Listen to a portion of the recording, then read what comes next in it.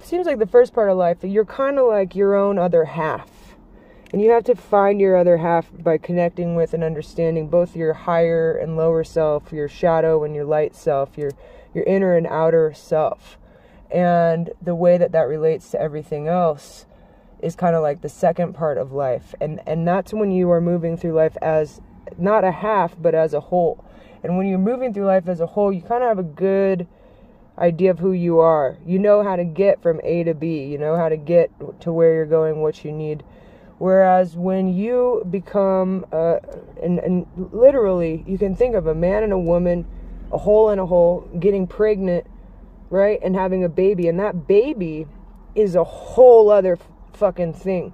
Because regardless of what happens, like with that man and the woman, if they stay together, if they divorce, if they raise a child, if they, whatever, that baby is its own thing.